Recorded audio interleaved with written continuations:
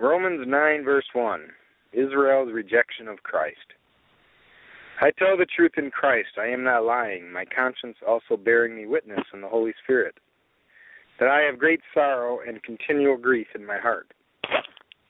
For I could wish that I myself were accursed from Christ for my brethren, my countrymen according to the flesh, who are Israelites, to whom pertain the adoption, the glory, the covenants, the giving of the law, the service of God and the promises, of whom are the fathers, and from whom, according to the flesh, Christ came, who is over all, the eternally blessed God.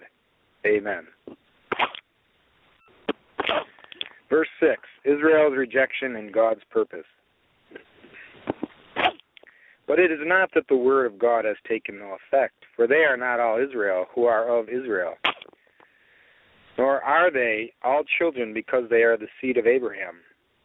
But in Isaac your seed shall be called. That is, those who are the children of the flesh, these are not the children of God, but the children of the promise are counted as the seed. For this is the word of the promise, at this time I will come, and Sarah shall have a son.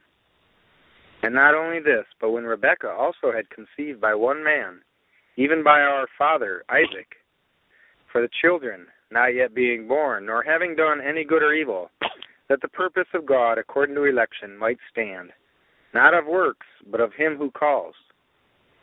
It was said to her, the older shall serve the younger. As it is written, Jacob I have loved, but Esau I have hated.